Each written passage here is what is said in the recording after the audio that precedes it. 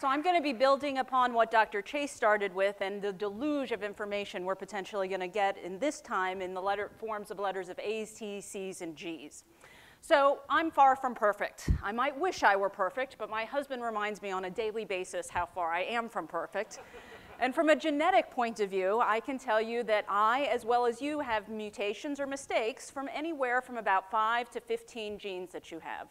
Some of these genes will predispose us to things like diabetes, heart disease, cancer. Some of us will actually predispose our children to potentially have severe and even potentially lethal disorders. In other words, we come to the table with genes that both make us brilliant in some dimensions, but also in other dimensions really susceptible to things that could be very, very serious for us. On the other hand, serious medical problems that in many cases are preventable. In other words, that it's not all just about genetic determinism, but that there are actually things that we can do to be able to prevent, to mitigate, to be able to ameliorate some of those things that might be in our genetic cards in the future.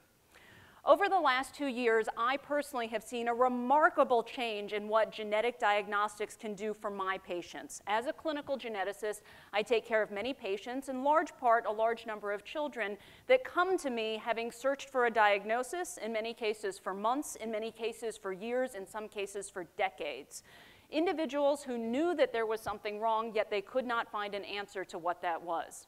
One of the things that's been wonderful yet frustrating is over the last 2 years with the ability now to actually read through our entire genome, read through our 6 billion base pairs of A's, T's, C's, and G's. Now, for the first time in many of those cases, I can actually come up with definitive genetic diagnoses that both tell me what the prognosis is, as well as tantalizingly tell me what the treatment is. I've now taken care of children where I've been able to make their diagnoses and come up with treatments and cures that include things like bone marrow transplant, liver transplant, and in certain cases, changes in diets or additions of metabolic factors that could have,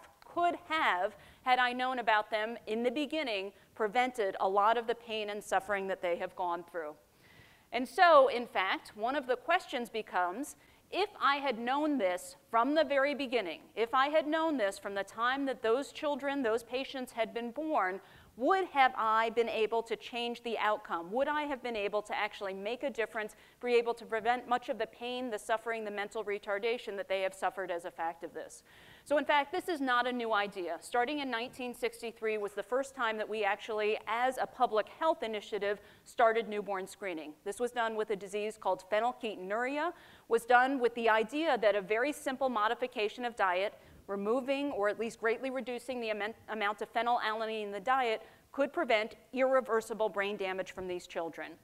And in fact, that was the initiation of this project, this public health infrastructure to do this. And as you can see, this is actually done now on every single baby born, not just in the United States, but in fact, most babies worldwide at this point. These simple heel sticks with collection of these blood spots allow us to be able to diagnose these conditions before they become symptomatic at a time when we can intervene with an effective outcome. I am going to put forth a proposal to you that one could think about greatly expanding this program so that it is not simply a newborn screening program for 2 or 3 or 4 dozen disorders, but potentially hundreds to thousands of disorders. If you could make these diagnoses at the one time where everyone passes through the medical system, where everyone has a chance, has access to this technology, where you could do it in a cost-effective manner, how much of our disease burden could we actually ameliorate and how much disease could we prevent? So this is what's happened to the newborn screening program over time.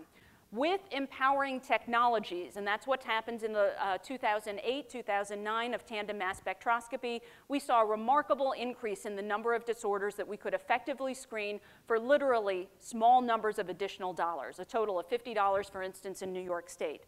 If this could be done cost effectively, and right now the price tag for doing that would be about $1,000 per person, certainly not inexpensive at this point, but if this could be done cost effectively and most important, accurately, would this be a worthwhile investment again with a great expansion of the newborn screening program?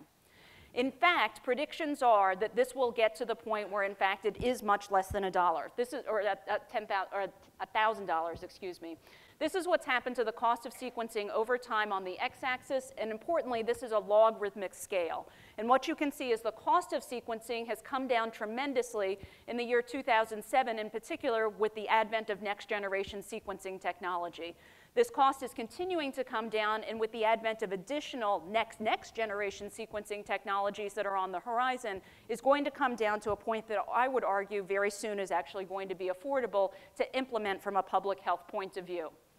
So as I will argue again, there is a remarkable opportunity in the sense that we have the public health infrastructure available to do this, and as Dr. Chase was saying, importantly, and simultaneously with the ability and the development with electronic medical records with decision support so that you can put that 6 billion base pairs into the back end of an electronic medical record with the interpretation that evolves and emerges over time as our knowledge and understanding of this emerges over time, and now with the ability to integrate that with decision support so that doctors, when they need to make decisions in real time about a medication, whether someone is going to have an adverse reaction to that medication, whether that, just as Dr. Chase was saying, combination of medications, but in that individual person with that genetic susceptibility, is this now our opportunity to actually make the healthcare system, to make ourselves smarter in a way with those machines learning and supporting us when we can actually implement all of that. And I would argue we are not there yet, but we are coming to a time when that becomes possible. Why would we think about doing this? I would argue we wouldn't think about doing this for everything, but when we start thinking about disorders which are treatable, preventable, where early diagnosis makes a difference, this could be tremendously powerful in terms of improving the health of our children in the next generation. Certainly, as I was starting out telling you, there are many families that go on this diagnostic odyssey that look for years and years, many of whom are still looking for a diagnosis, and this could streamline that process. One might not necessarily open up that envelope of those diagnoses immediately at the time of birth, for instance, but when that child then comes to their pediatrician, comes to a subspecialist with symptoms of a problem, immediately able then to push buttons and be able to release and harness that information that was collected at the time of birth in a very cost-effective manner. And finally, for these conditions that are genetic, obviously, knowing this information early for parents allows them the option, not that they have to take it, but allows them the option to make informed reproductive decisions about whether or not this would happen again and whether they'd like to avoid that recurrence. However, with this could come a lot of information, and a lot of information that one might not want to know, ever, potentially, or perhaps not at least when a baby is initially born in that very complicated time. And so one has to think about this thoughtfully. By knowing about all of this information, by knowing this about yourself, by knowing this about your family, by knowing about this with your children, and importantly, the fact that we are in a dynamic time where we clearly do not understand all of what that DNA encodes, there are particular dangers to avoid, right? We have to be realistic about understanding what we know and what we don't know, communicating what we do know, but saving what we don't know until a time at which we do know that, being able to educate the populace about what this means so there's correct understanding and not misinterpretation of what that means, realizing that not everything is genetically determined, but there is the opportunity to actually affect the outcome, and to realize that for some of this information that's not immediately medically actionable for a child, that information may need to stay someplace else for a period of time until it's medically appropriately to release that information. I personally find this incredibly important so that as parents raise children and as that bonding occurs, this is not overcast. You are not living under the cloud of this probability or possibility of what your child might become in developing Alzheimer's 60 years down the road. That's not part of what should be intervening in terms of parent-child bonding and relationships.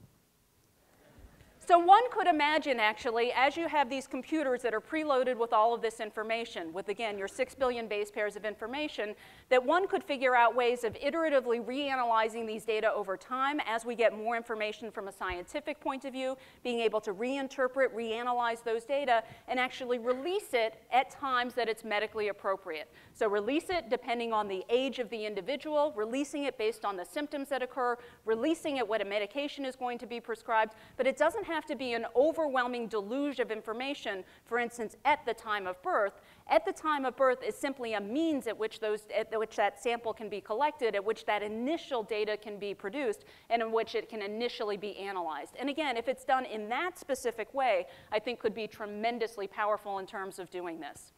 On the other hand, one could make the argument, if you can do this in a newborn baby, should we be pushing the time clock back? Should we be, in fact, giving parents the opportunity, rather than being,